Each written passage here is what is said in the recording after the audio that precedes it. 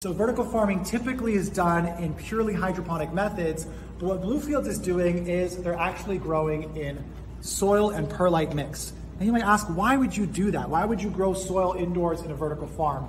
Well, first of all, you can get a lot of different density benefits from it, but it's mostly about their customer because they sell to restaurants, B2B, as well as to online customers, B2C.